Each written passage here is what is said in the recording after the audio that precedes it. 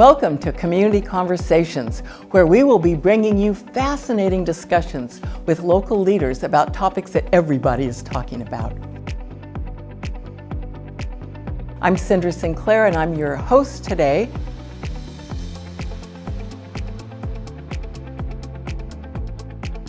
One of the things that struck me about Santa Barbara, both in the sheriff's office and particularly in the police department, was that reverence for life concept is well baked in. With journalism, with a notebook in my hand or my phone, my recorder, I feel like Superman. Like I feel super social and super outgoing, and that's important because the public wants to feel as though they can talk to you and share information and trust you. My parents always raised us to want to care about where we live, and there were examples of that because, you know, they immigrated here in the 60s and they really struggled to make sure that they could still live here and raise a family here.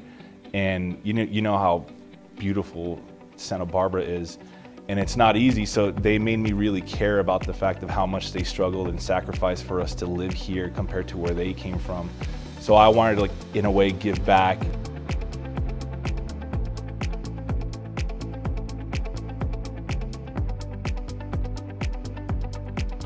And thank you for joining us on Community Conversations, and we'll see you next time.